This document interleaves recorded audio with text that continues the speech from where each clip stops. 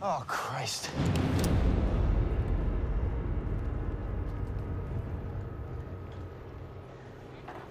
Go on, get out of here.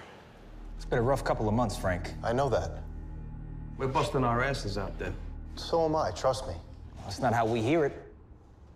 Look, Frank, nobody's challenged your authority, but a shrink. You guys are blowing this whole thing way out of proportion. I was just doing what I need to do to lead this family.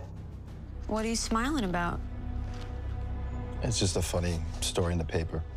About what? Some guy tried to climb out a window. He fell and died. Oh, that's funny. Yeah, it's pretty funny. That's nice, Frank. Very nice. Listen to me, my chubby little caterpillar.